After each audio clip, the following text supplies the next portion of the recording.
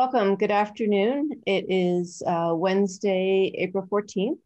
Welcome to Vermont House Judiciary Committee. And we are going to be looking at S.7 regarding expungement, which is a bill that we've been working on for quite some time right now.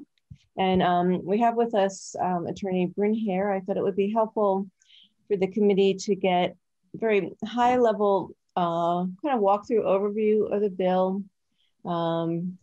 Reminder of where this bill came from, the genesis of the bill, and then review some of the testimony that we heard, and in reference to the bill and how that testimony fits, and then we do also have a memo from the Office of the Executive Director of the State's Attorneys and Sheriffs, because there is a policy decision that we have to make in the bill, and so we'll look at that as well.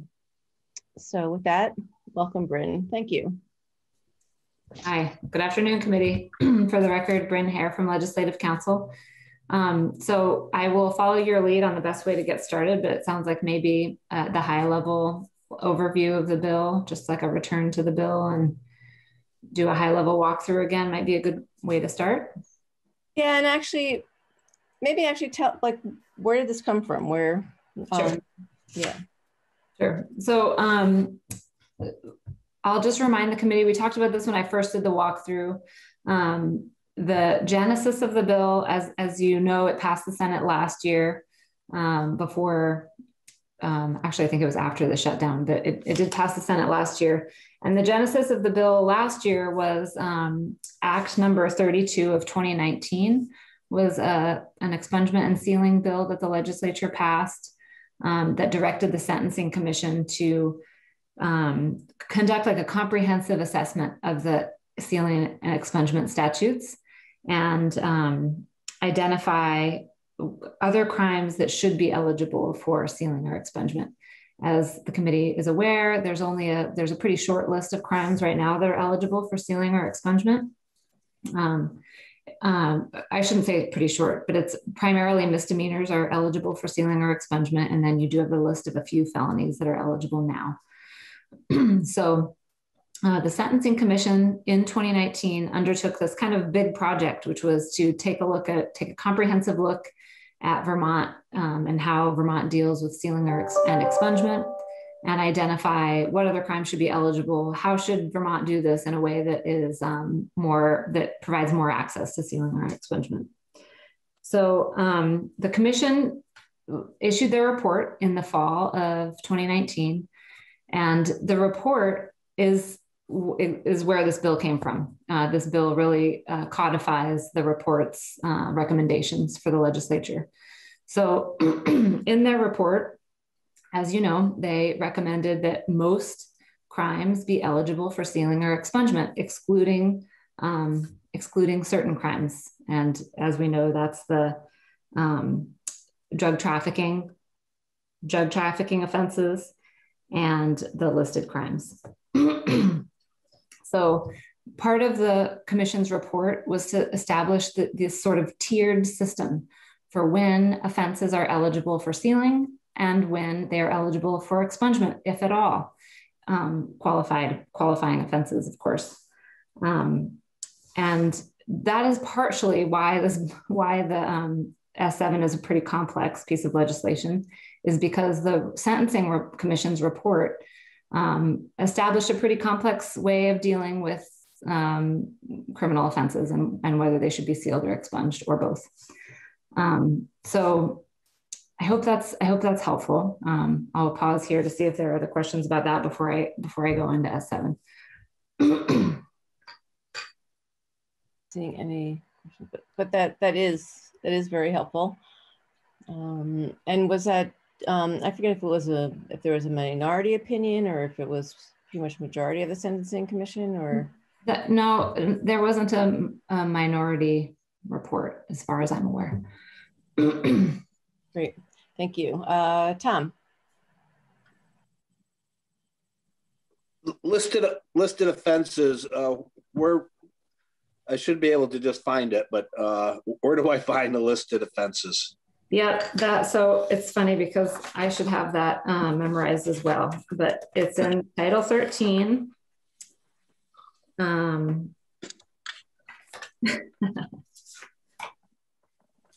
I wonder if there's another witness on that can jump in. No, there's not, is there? I will email it to the committee. It's just, I can't remember the citation for the listed crimes. It's generally all of the violent offenses are listed crimes, as you probably know. But I'll send you guys the link to the statute as soon as I'm done here. Right, and what's on my mind is, are the sexual offenses on there? Yes. Okay, and that would include women and children and all the above, I guess. I don't know what you mean by that. Well, I mean, we've dealt a lot in the last couple of years with some with sexual offenses as far as women goes, and of course with the ICAC stuff. So I guess I'll wait till I see the list, and I might be able to pose my question a little better. Representative Colburn just very handily pointed out that Section 1 of the bill is the listed crime statute.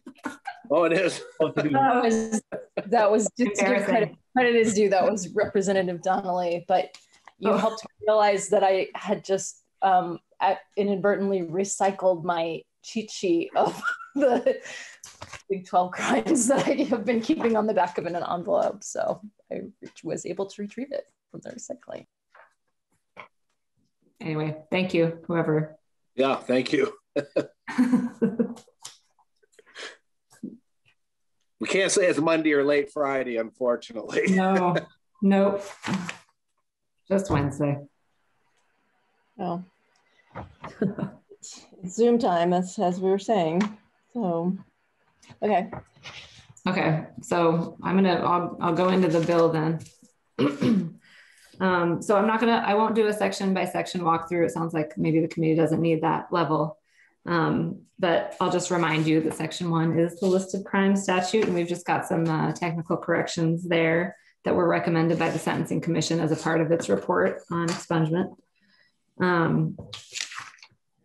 Section 2, this is the surcharge provision. So this is essentially implementing a provision that passed last year that allows surcharges to be waived by judges for expungement and sealing proceedings if the petitioner demonstrates an inability to pay.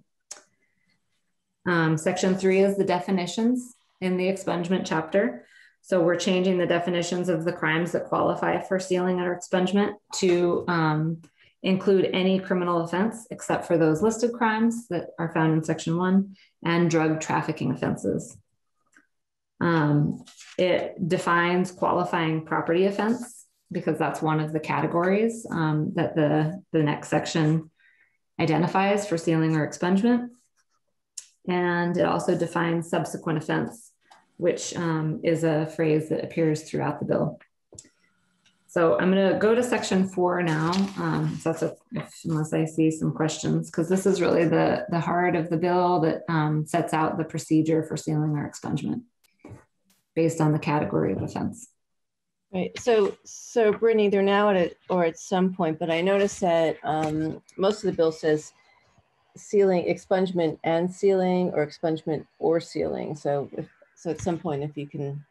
Yeah, and that's really what I was going to talk about now in Section 4, because Section 4 is where the bill sets out what offenses are eligible for sealing and not expungement, what offenses are eligible for sealing and then later expungement, and then what offenses are eligible for expungement right off the bat.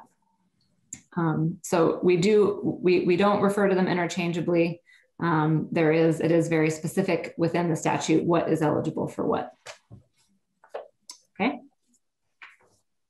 So Section 4, I guess I'll start out with page 9, that new language at the bottom of page 9. I think this is what the memo from the Office of State's Attorneys and Sheriffs is about, that language that provides that the prosecutor who prosecuted the case has to be the one who stipulates to a petition to seal or expunge that's filed earlier than what the statute provides for.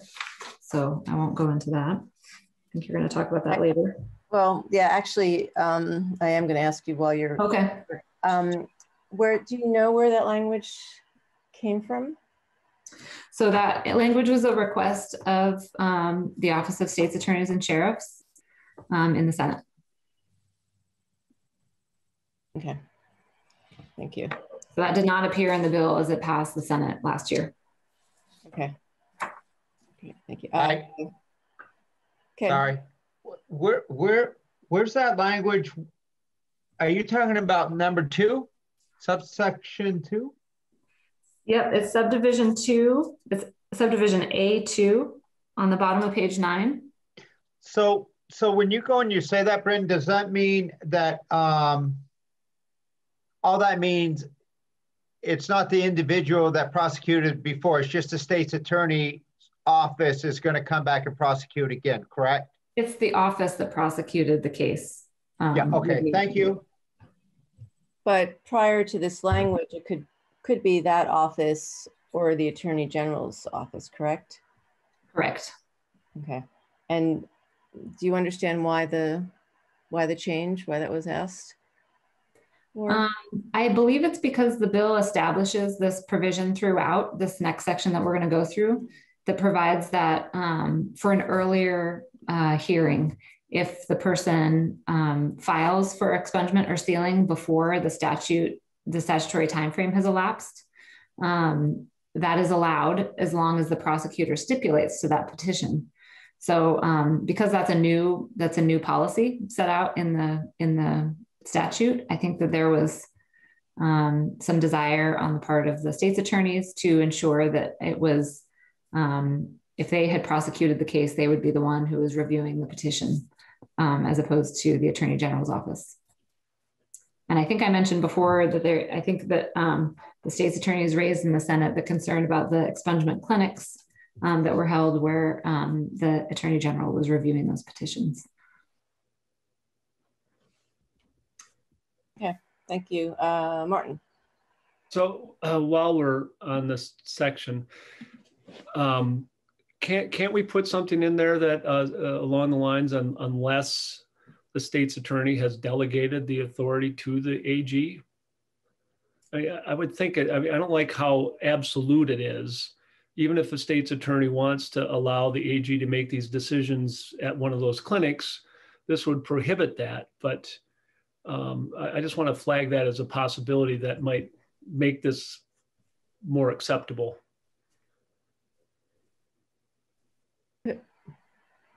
Could the Attorney General delegate or?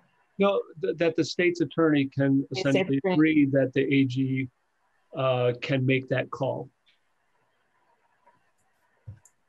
I think that you could come up with some language that would provide that in limited circumstances, they could waive their the requirement that they be the one to stipulate to the petition. Yeah, so, I mean, something like that along those lines, and maybe David Shear can weigh in on precisely how that would work. But I know that from my understanding and having participated at one of these clinics that some states' attorneys essentially informally say to the AG that, yeah, you can go ahead and take care of these for us. So, but this provision here would forbid that. So allowing that flexibility, I think, might be a way to make this a tolerable provision.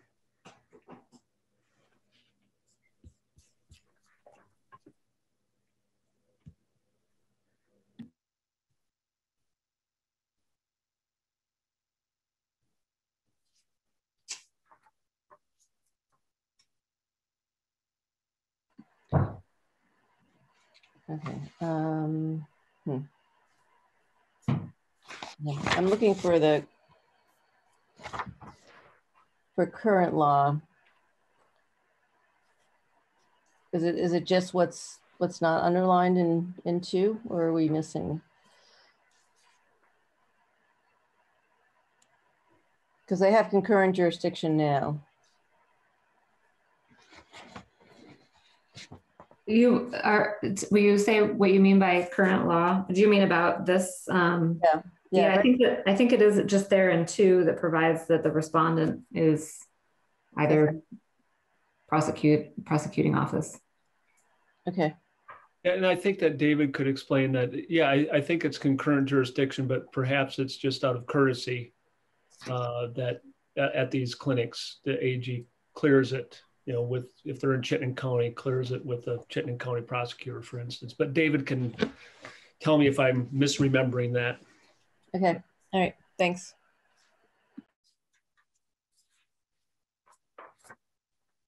Sorry, Barbara. Barbara, go ahead. So by us leaving the state attorney's request in there, it sort of goes against one of our committee principles of geographic justice.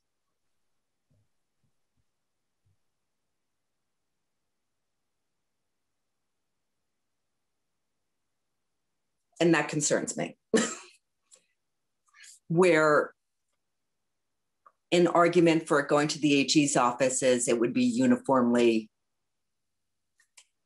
handled.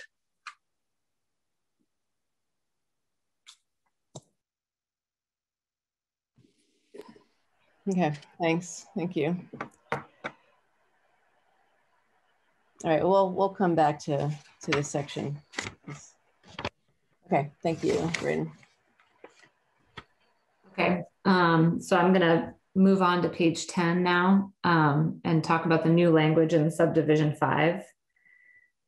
And this is the provision, this was not in the bill as passed the Senate last year, but it was added this year in the Senate. And this is that specific provision that applies to people who served a term of probation with payment of restitution as a condition of that probation. And once they've completed their probation, this language allows them to petition the court to adjust the waiting period, the statutory waiting period for sealing or expungement as set out in the statute. And the idea there was that if a person is on probation until they've paid their restitution, they may be on probation for a very long time as they make payments towards their restitution. And so this would allow them to petition the court and say, I'm supposed to wait, 8 years from the date that I've completed my sentence, but because I've been on probation so long, I'm petitioning the court to adjust that waiting period. Just in these specific circumstances. And I believe you heard testimony that the courts really don't impose restitution as a condition of probation anymore. So this is probably going to apply to a pretty limited subset of people moving forward. Is that? Okay. And does this, or could this section be seen as one of the areas that raises DOC's concerns? So I hesitate to speak for the department, but conceivably, because it would allow a person to petition to have their record expunged prior to the statutory waiting periods, which are triggered by the completion of a sentence or the completion of a subsequent offense sentence. It could be, yes. I mean, from how I understood the department to be characterizing their concerns, one of them was that if a person is serving a sentence for a subsequent offense, it concerned them that they could then have a prior conviction expunged.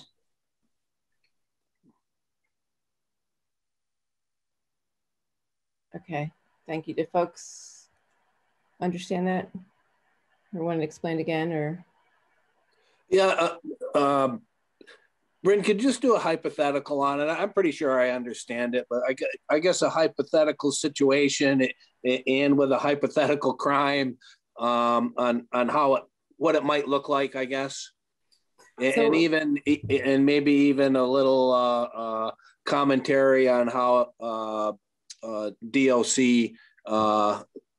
may not be favorable.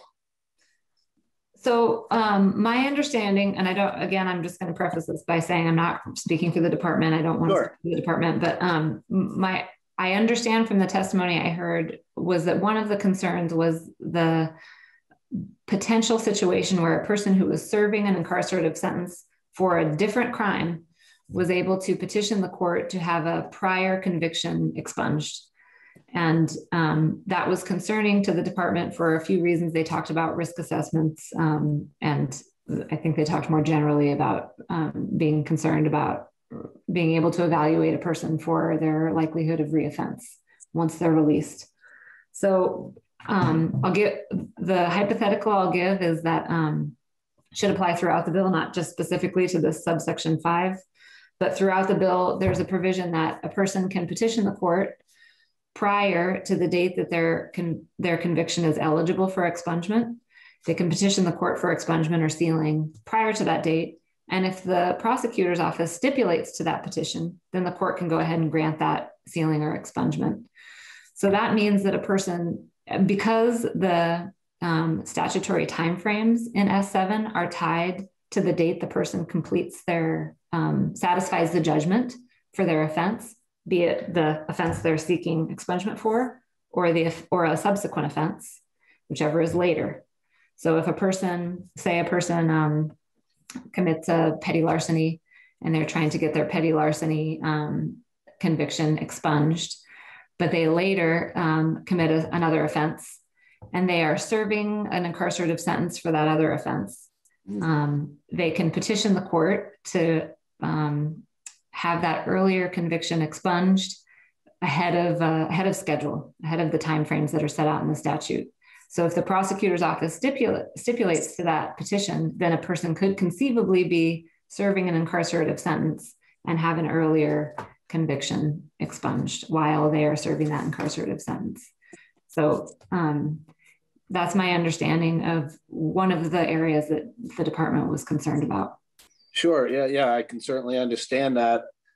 To me, expungement is, I guess, in a sense, a reward, I guess, for lack of better terms. To me, it's a reward for good behavior, I guess. And, so people can, get on with their lives. But if somebody has committed another crime, I don't personally, I just don't understand the reward after committing another crime, even though it's not the same crime. But maybe it's something we can talk about, or I think it's something we are going to talk about, it sounds like, going forward, especially concerning the issues DOC may have with it. So, all right, thank you.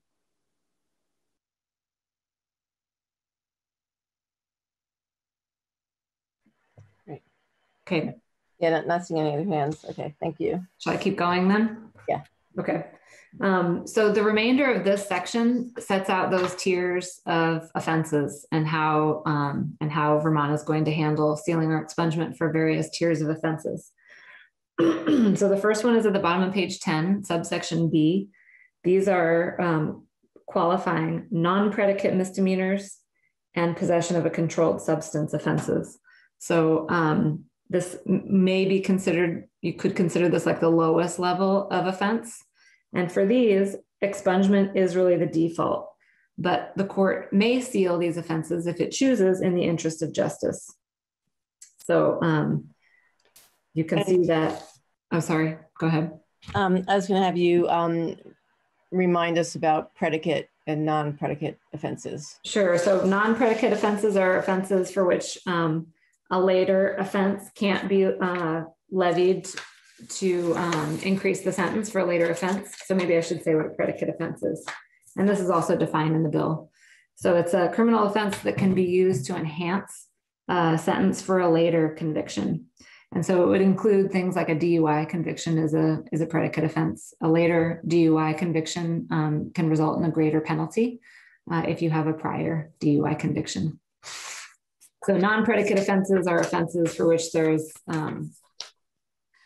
not an enhanced sentence if you commit the same offense again later. So with the DUIs, if you have a DUI 1 and it's been 10 years, it can't be used to increase the sentence, right or wrong? Right. So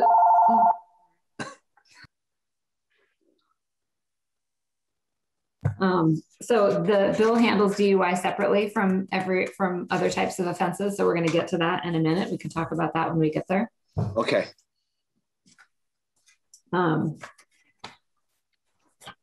So these non-predicate misdemeanors and possession of a controlled substance offenses are eligible for expungement 5 years after the date the person satisfies the judgment for the offense.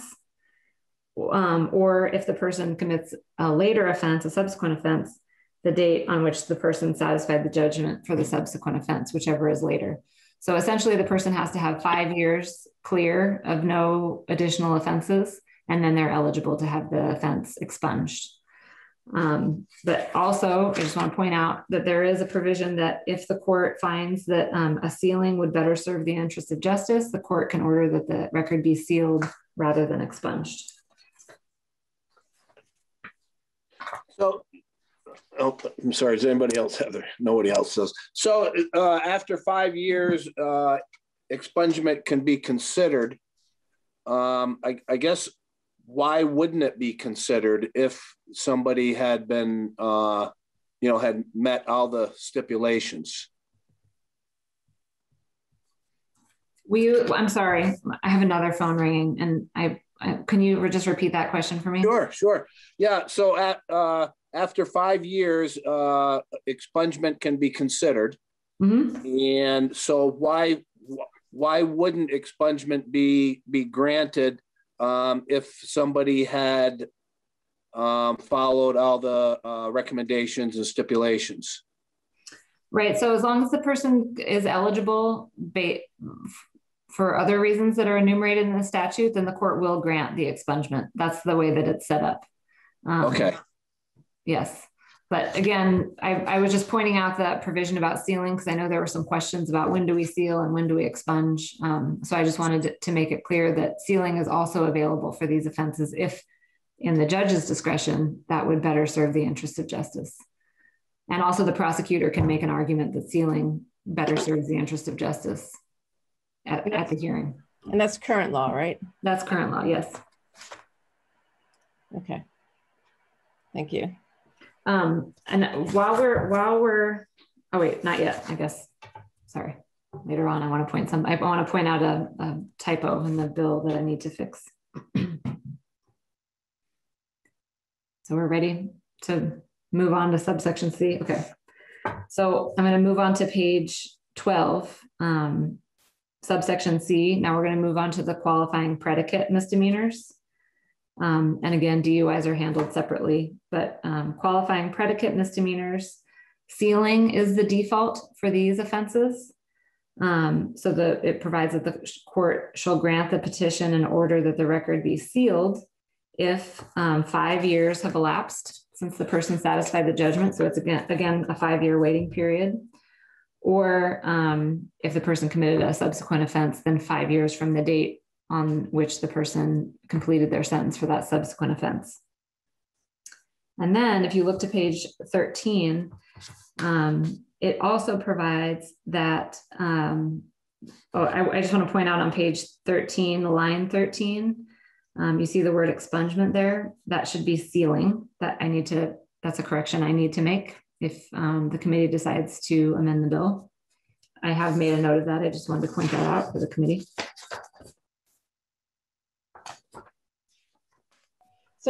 So Bryn, I think actually this would be a good time to either reiterate the hypothetical that you said again, or another hypothetical that would explain the default of sealing, because I think there might be an impression that sealing isn't done all that often. Right. So this is really new policy here, different from existing law. So predicate misdemeanor offenses aren't eligible for expungement currently. So S7 would open it up to sealing eligibility for predicate misdemeanor offenses. Again, within that, you have to wait 5 years from the time you complete your sentence.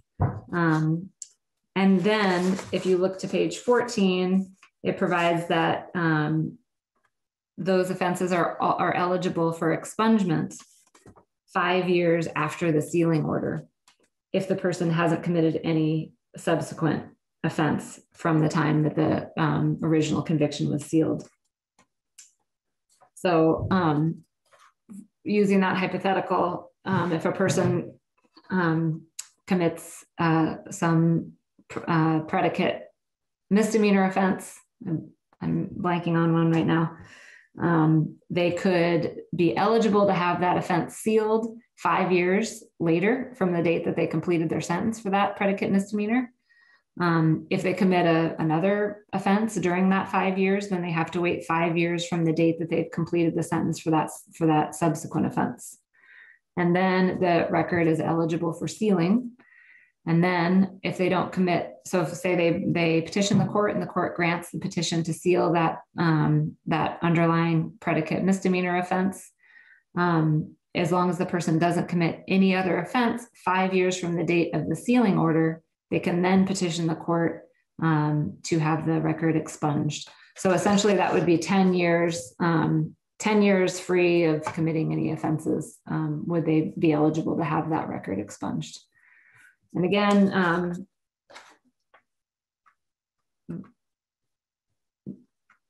the provision applies. I just want to point out that throughout, the provision applies that if a person petitions the court early prior to that statutory time frame and the prosecutor stipulates to the petition, they can have it sealed or expunged early. But again, that would be if the prosecutor stipulates to that early petition. Thank you. Okay, so should I keep going? Okay. So I'm on page 14 now, and then subsection G, this is the DUI offenses provision. And the bill really doesn't change the way sealing or expungement happens for DUIs in a substantive way. What it provides for is that a person can have a DUI conviction sealed 10 years after the date that the person completed their sentence for that conviction.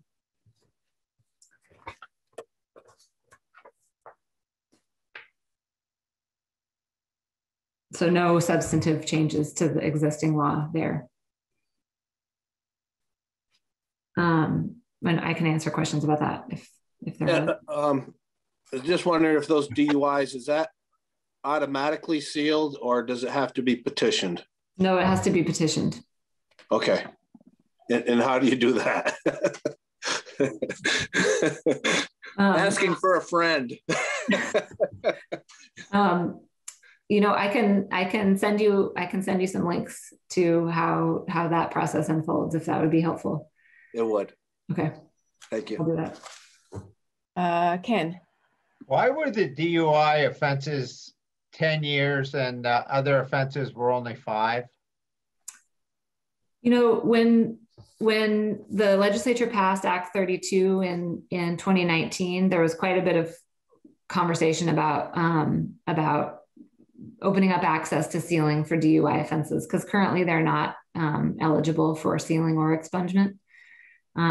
So the idea is that it's really it was a policy decision based on the idea that DUI offenses are predicate offenses, and that they are seen as a public safety type of offense.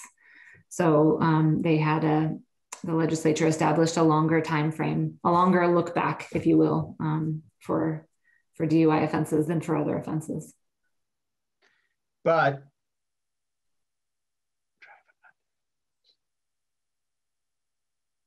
okay, all right. I answered my own question. Thank you. Selena, and then Tom. Also, I was the reporter for that bill, and I think also at the time we heard some testimony from the Department of Public Safety that without sort of allowing a certain window of look back time in case there were subsequent offenses, that we would be putting perhaps some federal funding at risk that they use for highway safety.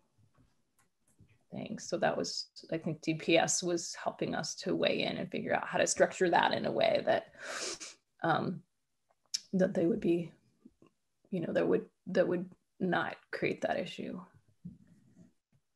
All right, thank you. Right, Tom. And then yeah, and I think the first number that was thrown around a few years ago, I think it was we had talked 20 years, and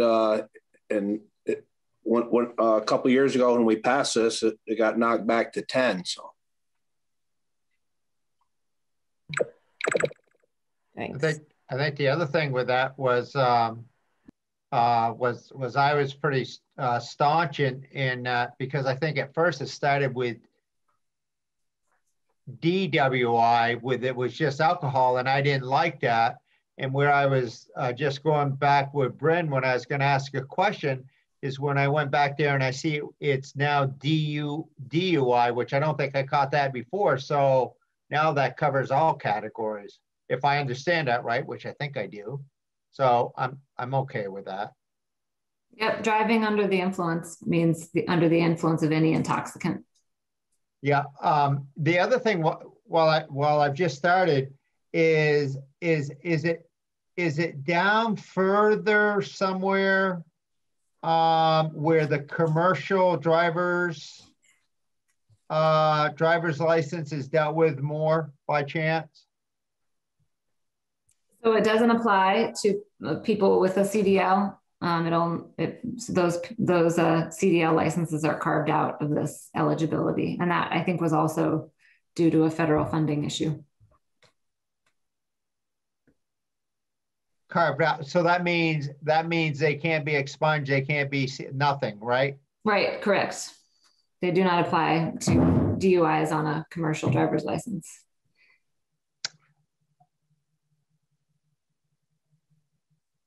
I wonder if that has maybe since changed or been looked at if you have been for clean for 10 years, or if there isn't another violation, for the simple reason is you serve your time, you know, all kinds of things that we've done, and the need for drivers as long as they're safe. Right. I can look into that. I know the Senate, probably also the House, heard testimony from the DMV about this provision in 2019. So it was, 3 years ago, there was federal funding tied to this CDL issue, and that's why they were carved out. But that may have changed in the prior 3 years. I don't know. Thank you. Okay, great. Keep going. Okay, so I'm gonna skip over the burglary offenses.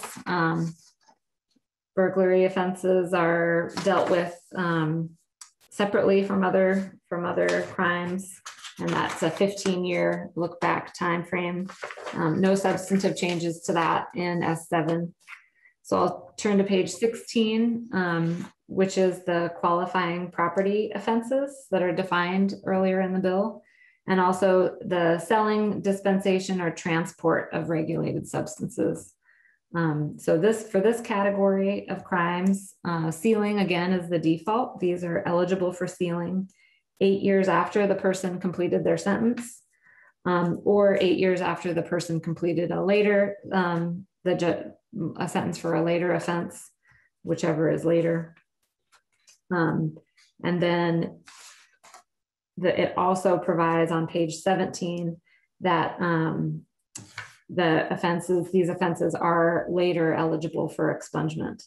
But I want to point out on page 17 that again, I have an error here that needs to be corrected. Line 4 on page 17 refers to expungement. That should say sealing. And then it's the next subdivision 2 right below it, that provides that these sealed records for these types of offenses are eligible for expungement 8 years later after the sealing order, as long as the person doesn't commit any subsequent offense. So we've got 8 years sealing eligible, and then 8 years after that, as long as there's no subsequent offense, then they're eligible for expungement for this category of offenses.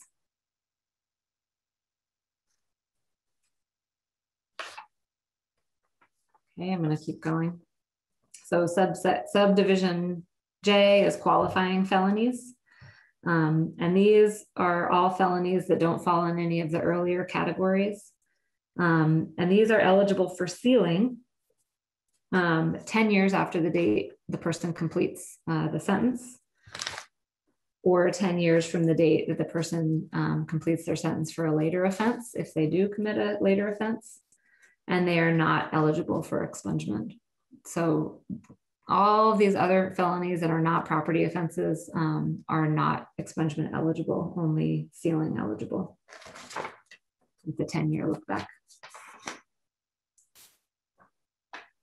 So that completes that section of the bill. Those are the various categories of offenses and how the Sentencing Commission recommended that Vermont open eligibility for offenses to either be sealed or expunged, and on what timeframes. Right, and so it looks like a number of these new provisions, sealing is the default. Is that? Yes, yes.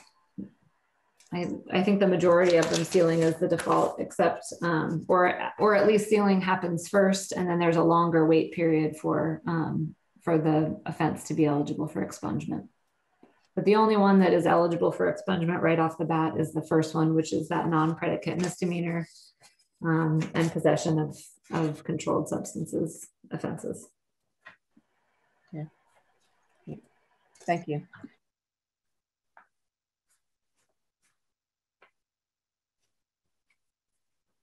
Okay. So I'll keep going through the bill then. We've got section 5, which is the effective sealing statute. And this is that provision on the bottom of page 18 that clarifies that courts have to make a reasonable effort to notify individuals with a sealed record that they may, that offense may be eligible for expungement later on. And then we've got the, what does reasonable effort mean? That means first class mail, last known phone number. And then section 6, sealing of records for individuals 21 or older, and younger. So under current law, youth under 21 shall have their juvenile records sealed 2 years after their final discharge if the individual wasn't convicted of a listed crime and the court is satisfied with their rehabilitation. So the change here raises that age to 24. So individuals up to 24 are eligible to have that offense sealed, and also changes it so that as long as the person hasn't committed a listed offense within 10 years of their application to seal, and then the other criteria are met, then they are eligible. So it raises the age and also kind of broadens eligibility for sealing a little bit. And then thank you. Also, just I think the current law on the effective sealing is important. That the order shall be legally effective immediately, and the person whose record is sealed should be treated in all respects as if he or she had never been arrested, convicted, etc. Oh, right, and the the effective sealing statute, yes. Yeah, yeah, yeah. And I think, you know, just to talk about the corollary, which is the effective expungement statute. That statute provides that once a criminal history record is expunged, all records of it have to be destroyed. But I wanted to remind the committee that there is a requirement that the court maintain a special index of cases that have been expunged. And the special index includes only certain data points, like the person's name and date of birth and the docket number, and I think the conviction, what the conviction was. And there's limited access to that special index. And I think the access is only for the person whose record it is, and also for research purposes, the court can allow access to the special index. So if somebody who's had their record expunged is applying for a job and and their future employer found on the internet that this person, you know, had been convicted of a crime, could that person petition the court, you know, for proof that from the special index that in fact it's expunged? Yeah, I believe so, because the statute provides that the person has access to the special index. So if the employer called, the court would have to say no record exists, but if the person were able to access it themselves and provide it to their employer, I think that would be an option. Okay, because I know we hear concern with expungement that would not be possible for somebody possibly entering the military or who is in line for a new job, but it sounds like that really is not a concern under current law. So I guess I would respond to that by saying this: the committees have heard testimony about those concerns over the years as you've worked on sealing and expungement. And that's part of the reason why you've created that language that gives judges the discretion to order that record be sealed rather than expunged in the interest of justice. So that is an option also, but then you also did work on that language about the special index, and you ensured that the person themselves would have access to that indexed record as well. But you may want to, I mean, it may make sense to hear from the courts about that specific point, since they would know better. Thank you. Barbara. So, Bryn, I was going to ask you, if somebody produces a subpoena for a sealed record, would that be permitted if it's a valid subpoena? So the effective sealing statute provides that it can be, a sealed record can be used for a later adjudication. It can be used by any entity that has that sealed file. So that typically is going to apply to like the prosecutor's office will have access to those records. So it isn't on par with expungement, because if it were truly expunged, right, the person gets a fresh start. Right, the prosecutors retain access to those for a limited purpose if the record is sealed. But again, if it's expunged, then that access isn't there. And in looking at the Collateral Consequences Resource Center, it looks like half the states that seal and expunge give law enforcement access to sealed records. That sounds, I mean, that sounds right to me. I don't want to confirm or deny that because I haven't done that reading. But. Sure, but would this bill, where is this bill on law enforcement access? So I think that law enforcement access includes the prosecutor. Prosecutors are considered law enforcement for purposes of enforcement of the criminal statutes. Is that what you mean?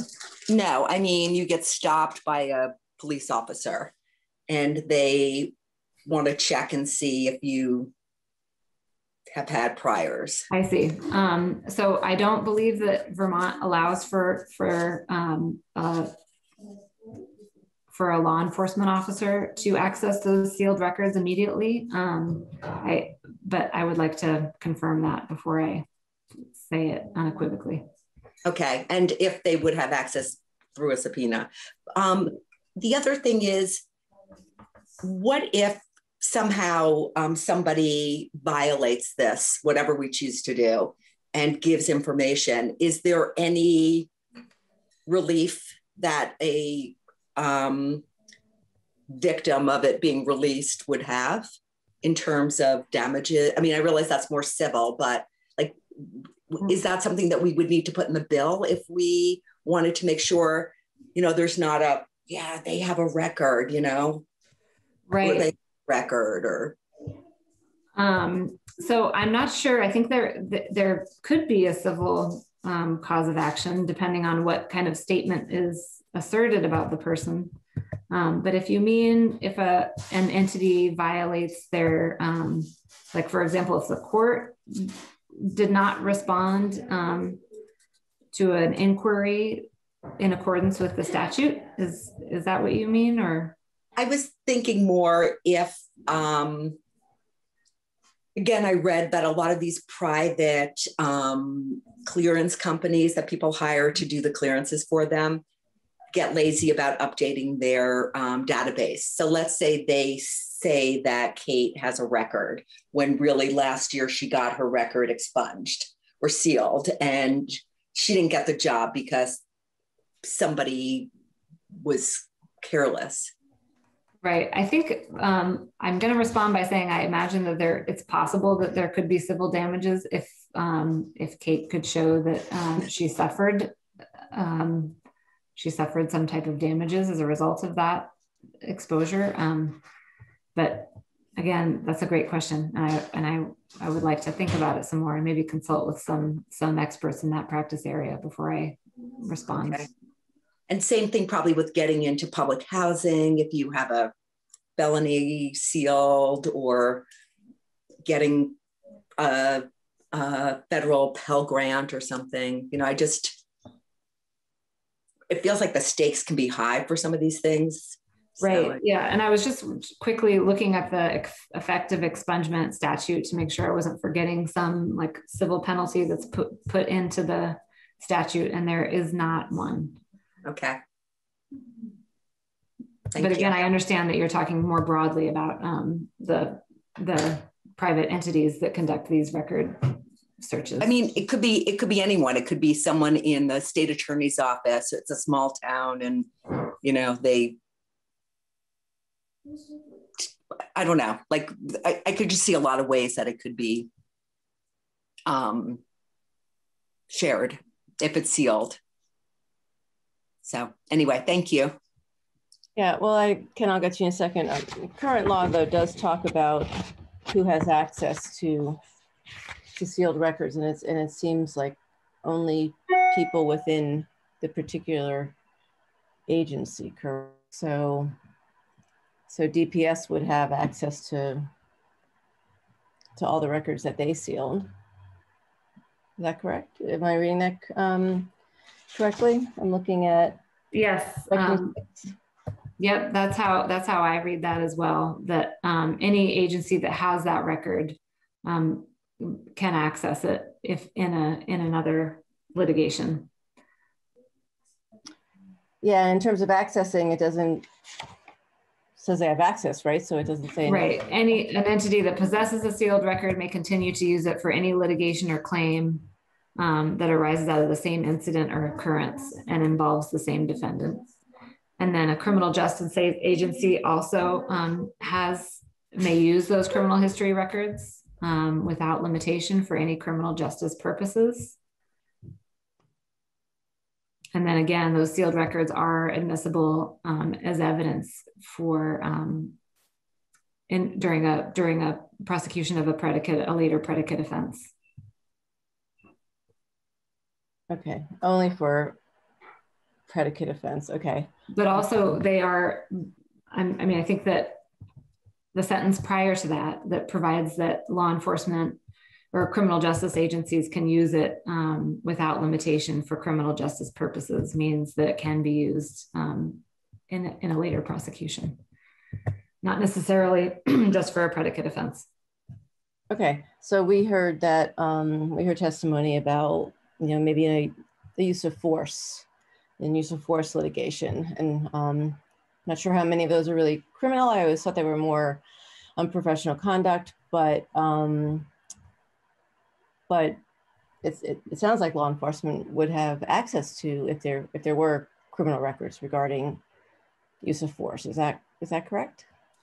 If the record was sealed, yes. And I think if you're talking about the records, the criminal history records of a law enforcement officer who was adjudicated in a criminal court case for the use of force, I would just point out that is pretty infrequent. If law enforcement do use force and that force is deemed inappropriate, often those are either civil proceedings or the officer is administratively determined to have violated the use of force policy. So access to sealed or expunged records then probably is not particularly relevant, or if it is, it's very rare. I think so. That's my assessment, that if you're talking about criminal records of law enforcement officers who are criminally prosecuted for using force, I think is pretty uncommon. Thank you. Ken. So, Bryn, Representative Rachelson just brought up something that made my brain think. What happens if a landlord goes and rents an apartment or building or whatever to someone that's had an expungement or sealed or whatever? That person does something really, really bad in that person's building. Is a landlord held responsible for anything, or does the expungement and seal cover the landlord for a possible lawsuit of renting out to a person that could have been known as bad from social media, something like that in the past, and now it could come back to like. Well, if the landlord would have been paying attention back then or did his homework or something like that, it might have popped up if you Googled or something like that. You know what I'm saying? I hope. I think so. Are you, I think that you may be asking a question about landlord civil liability for the decisions that a landlord may make about who he or she chooses to rent to. And if they have a record that's been expunged or sealed, and then that person does something horribly wrong, right? And then to a new victim, and then the new victim decides to sue the landlord because they should have known that this situation was a problem from years ago.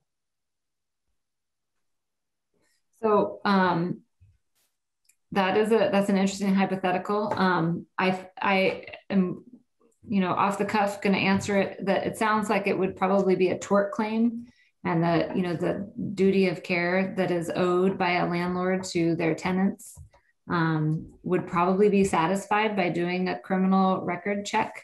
And if that criminal record check didn't reveal any criminal history, because that criminal history had been sealed or expunged, I would suspect that landlord would not have violated their duty if they did do a criminal background check. If that is a part of how the landlord conducts their business. Is that clear?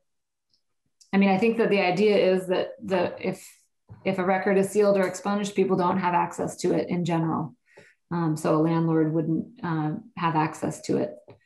Yeah, I understand that, but I'm saying the way society is now, that it's like, I just have a concern that it could go back even further than that. And it was like a public record at one time. And then the current victim could go after a landlord that he should have known better, even though it was expunged and sealed. That's all. It's a concern. I see. So that sounds like less of a question for me and more of a statement. Yeah. Okay. Right. Thank you. Kate. Thanks. Bear with me as I'm asking this question. I'm trying to listen and go through the language of this bill, and my brain is getting a little jumbled. So I'm looking at page 19, section 6, talking about sealing of records. And Bryn, you were just it seemed like reading off some statutory language related to the sealing of records and how it could be used. And I'm wondering if the language you were referencing is in the bill in front of us, or is that from a different section of the statute? It's from a different section. I mean, it's the same section of law, but it's not in the bill. It appears where those, like the ellipses are on line 9. That's where that language appears in existing law. So it's the exceptions to the effect of a sealing order. So that list of exceptions provides for who can have access to a sealed record despite the fact that it's sealed. So if you look online at 33 VSA 519 sub C, you'll see that language. Okay, and so does that, like, because the language that's in this bill, the way that it reads is essentially some version of like, if something is sealed, all that will be available is this like indexed information, which is, you know, the name, date of birth, and the subject of the file, the docket number, and then it lists the people who could have access. It says that the special index shall be confidential and may be accessed only for purposes for which a department or agency may request to unseal a file. So the language that's in the bill seems like, in theory, very narrow, but are you saying this other section, and I can go back and look at the other language, are you saying this other section is more expansive? Yes, so I would say yes, the language in the rest of this statute just fleshes this out a lot more. And legislative council does this a lot. We don't put in the full statute if we're not making any changes to a certain part of the statute. But in this case, it may have been helpful if that language about exceptions was there in the bill for the committee to reference as you're working through these issues. So yes, I would characterize the language that's in subsection C, which does not appear in the bill, to be more expansive than the language in E that provides for who has access to the special index. Okay, that's helpful to know. And then I guess maybe this is a question for, I'm not sure if this is a question for you, but it makes me curious about, so within the sections that we have, again, department or agency may request to unseal a file. Do folks know, like, I'm curious what that process is like. Is that a simple process? Is that a complex process? Like, when we're talking about unsealing a file, I'll try to get a sense of what that means. So the court administrator's office may have testified to this in previous years that the legislature has worked on the expungement and sealing statutes. But it was technical enough in nature that I am not, I don't remember. And you may want to hear from them about that. Okay, thank you. Martin. So I just have a much more, I guess, basic question. Why don't we have our own impact of sealing records under the expungement and have to refer to this statute that really deals with juvenile records as I understand it? Am I missing something there? I mean, 5119 is, it's Title 33, it's human services. I do understand that, okay, we have this kind of restrictions on when people can access sealed records, but it's in the context, it's in a different context. And I understand there may be some overlap, but I guess I'm just not understanding why we don't have a whole separate, here's the impact and here's the restrictions on the use of sealed records when those are records that have been sealed under the expungement statute. So we do have a statute that deals with the effect of sealing.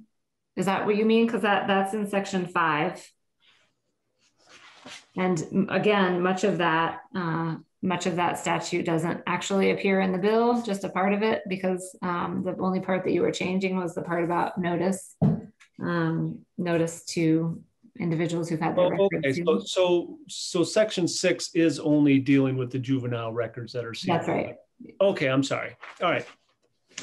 Must be afternoon after you know, a nice day and nice lunch and warm weather. That confused me. Thank you. Well, the title is almost the same. They're in two totally separate titles. So.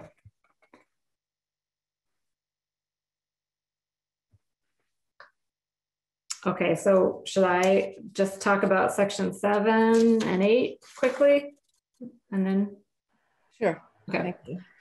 So section 7 is that automatic expungement provision for those Judicial Bureau offenses. And I do think that you heard some testimony from Judge Grierson about some proposed changes to that section.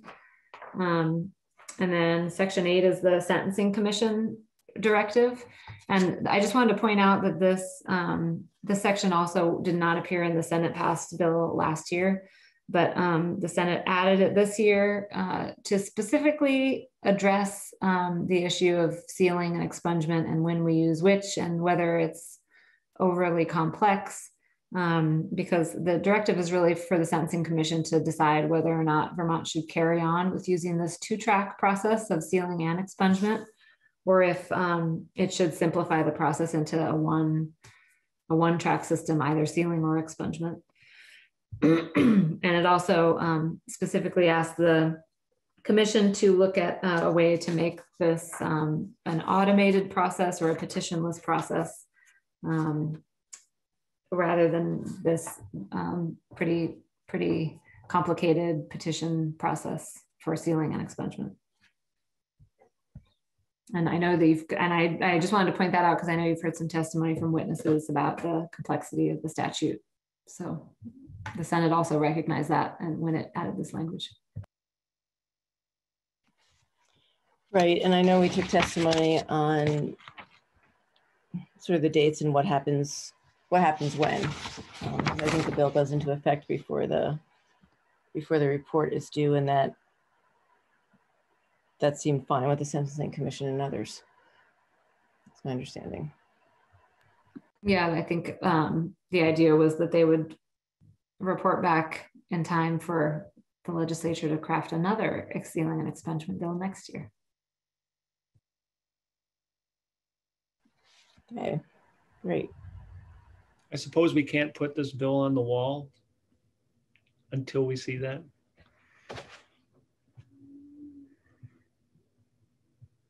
I'm only kidding, of course. Okay, well, that was really helpful. I'm not sure if other folks feel the same, but I think it was incredibly helpful. Thank you, Bryn, especially in terms of some of the concerns that we've heard.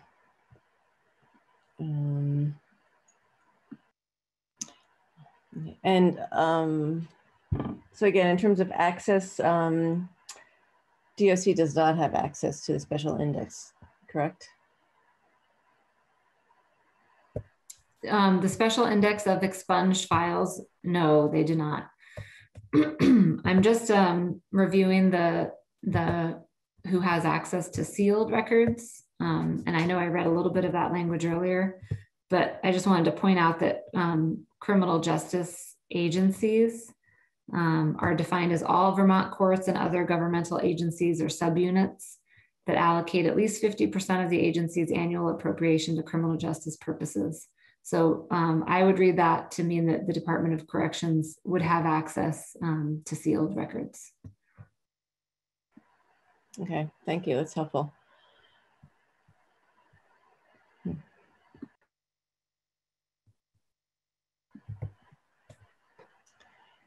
Okay. Any questions for Bryn on the bill?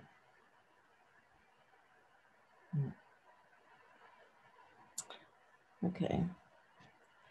So, Bryn, anything else you wanted to add in terms of some of the, oh, sorry, Barbara.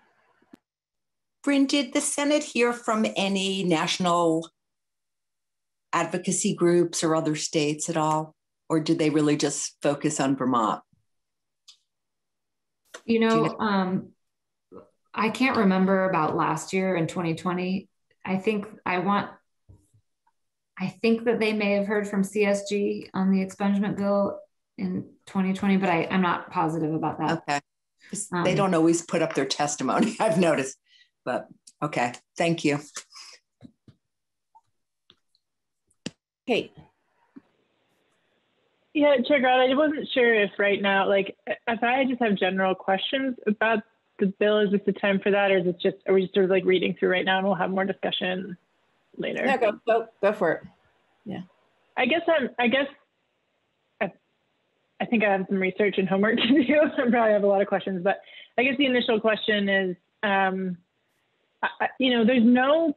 understanding is currently for listed crimes, there's like zero safety hatch. There's no pathway to sealing. There's no pathway to expungement. Am I understanding that? That's correctly? True now. That's true now. And it's also true under S7. Okay. And I guess, this isn't maybe a question for Bryn. I think this is more of a policy question. I guess I'm curious about that, if being new to this discussion, I'm not sure, has that been discussed, like building in some sort of mechanism? I think in part expungement is, as Representative Burdett was describing it, can be viewed as like, you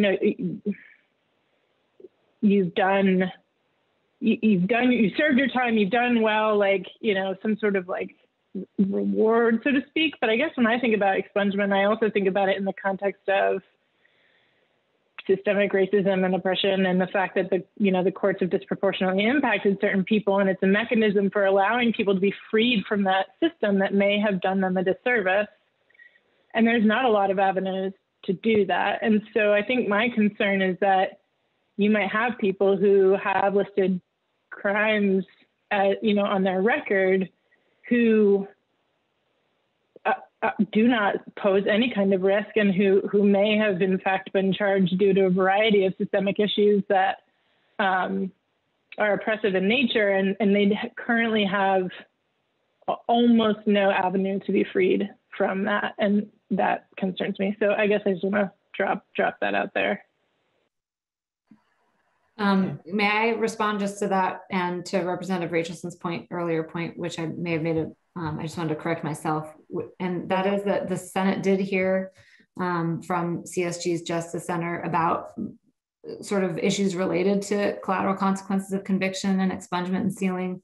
And in the course of hearing about this bill, and also they did hear testimony that they're from the Justice Center that listed offenses are people who commit listed offenses are often people who don't wind up committing any more offenses afterwards. And so that was part of the reason that the Senate put in the language directive to the Sentencing Commission to look at expanding access to listed crimes in their report during the interim. So that can be found on page 23, lines 15 to 17, make all criminal offenses eligible for sealing or expungement except for Big 12 offenses. So still not all offenses, but many listed offenses. Okay, thank you. So it's something that we're just sort of like slow walking a little bit, that we're taking a deeper look into. Okay, that's helpful. Thanks. Martin. Yeah, I just wanted to note that the Sentencing Commission subcommittee last year did start talking about this very issue, Kate, and looking at expanding it to everything except for the Big 12.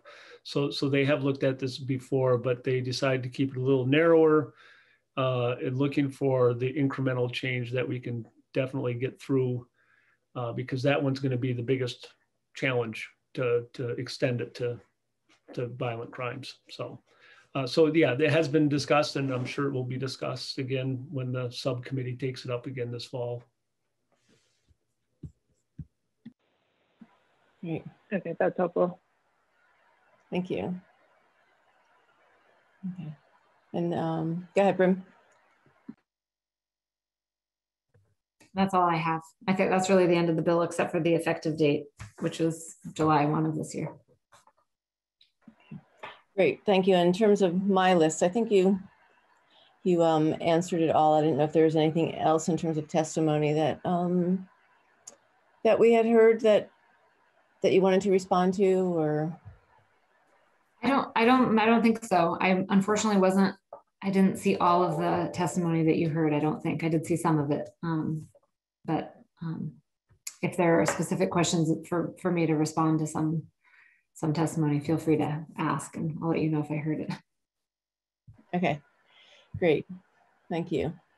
Yeah, and I thought this is very, very helpful. So we do have that one section where we have differences of opinions with the state's attorneys and the Attorney General's office. We do have the written testimony from the state's attorneys and sheriffs explaining why they wanted to change in the language, and I had that email to all of you, since we've this is how the state's attorneys chose to submit their testimony, do it in writing. But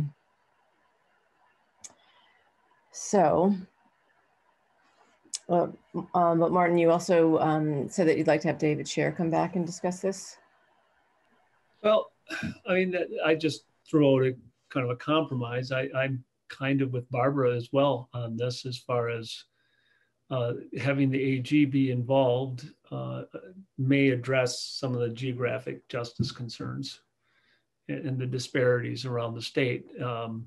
But then again, on the other side of that scale is the local knowledge that a state's attorney might have about victims on some of these crimes, particularly when we're extending to crimes that definitely have victims, even though it's a lot of the property crimes, that consideration is important as well. So I proposed just something that a little bit of a compromise, doesn't quite take care of the geographic justice concern, but definitely allows the AG to have a bigger role. And if people are interested in that as a possible compromise, then yeah, I would like to hear from David. So Brynn, is it correct that that the new language just grants the authority to waive the waiting period, so it doesn't do anything in terms of the concurrent jurisdiction? That's right. It's really specific to when a person petitions prior to the date that they're eligible according to the statute. That's when it limits the respondent to just the prosecuting office that prosecuted the underlying conviction. Okay, I'm just.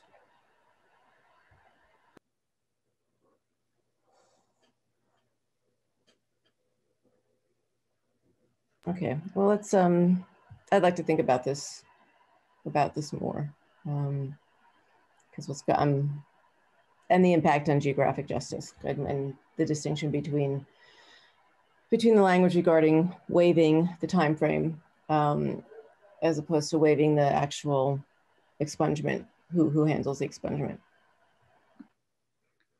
I have one question on that, as far as if we want to hear from anybody else. I know one individual who's testified a lot before on geographic justice issues is Bobby Sands. I don't know if this is the kind of issue that we would want him to weigh in on, whether this kind of thing would help or not. I just don't know if this is outside of his bailiwick or not. Okay, you can find out. Okay. All right, well, great. I'm not seeing any other questions, so I think we'll call it a day. It's helpful. We'll get back to S3 tomorrow morning, and it sounds like we're gonna have a long day on the floor, so I don't have anything scheduled in the morning. We're also hearing from folks from the Special Investigative Union. I'm forgetting exactly where, but I think Bob up in your area. Hearing from Jennifer Pullman, so that should be interesting. So any other questions before we adjourn? Nope.